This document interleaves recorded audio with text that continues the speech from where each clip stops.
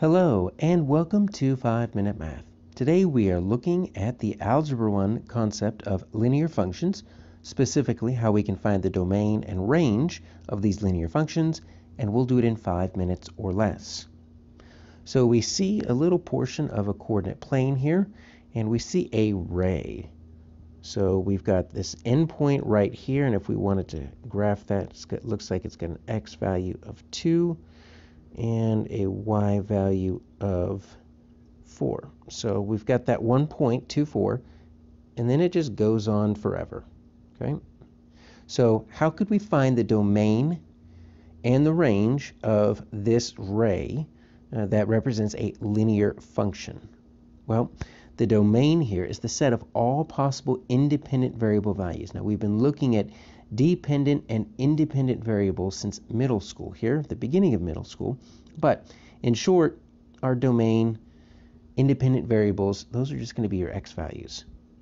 So if we wanted to represent this with an inequality, we can say, what are all the x values? Well, it starts at 2, right? And then it moves to the right. And if you see, we've got this arrow up here, which means it just goes on forever. It never stops. So it's never going to stop. So it's going to be greater than 2. So anything that's greater than 2 is going to be in the domain because the x continues to get bigger and bigger and bigger. It never gets less than 2. Since this is a closed circle, we actually need to make this greater than or equal to 2 because we're going to include 2 in the domain set. If it was an open circle, then we wouldn't. We would just say greater than 2. And we're going to kind of do the same thing for our range. Right? So our range, the set of all possible dependent variable values, but since the beginning of middle school, we've known that the dependent variables are basically the y's. So what are the y's? Well, it is going to be a greater than or equal to because it is a closed circle, and we're starting at 4. And now we're looking up. We're not necessarily looking side to side, and it just goes up, and it never stops. So our domain is anything greater than or equal to 2. Our range is anything greater than or equal to 4. Now, we can also represent this with words. Sometimes we'll need to, instead of these inequalities here, we'll need to just write them out. So the domain is all real numbers greater than or equal to 2, which is what we have right here. The range is all real numbers greater than or equal to 4, which is what we have right there. Let's look at another example.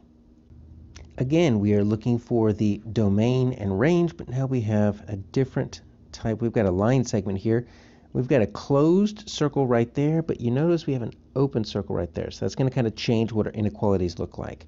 So if we wanted to plot these points right here, that's going to be -1 because there's our origin right there.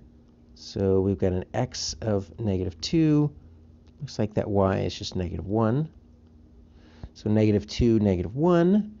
And then this is 5, so that's 6. So that we've got an x of 6. And then that y is right on -5. All right, so you've got this line segment that's connected between -2, -1, and then it goes down to 6, -5. How do we find the domain, which is the set of all possible independent variable values, and the range, the set of all possible dependent variable values? Well, let's look at first using inequalities. So these are going to look a little bit different. So what I'm going to do, there's many ways we can draw this, but I'm going to draw x right here. I'm going to say x, I'm going to go left to right because that's small to big. X is going to be greater than, right? So since I'm writing it right to left, it's going to look like a less than, but if you look at the x first and then read to the left, you'll say x is greater than, and then what's my smallest x value? -2. Now, since it's an open circle, I'm going to leave it as just greater than because we are not including -2 in this domain set. And then we're going to write it to the right here, and it's greater than or equal to, it's a closed circle, so I'm going to include 6 right there. So left to right, we're going from -2 to 6. Then I'm going to do the same thing for my range. Right? So I'm going to look from bottom to top. X is greater than or equal to -5, this right here. And then it is greater than, what's my top? It's going to be that -1. We can also write these in words.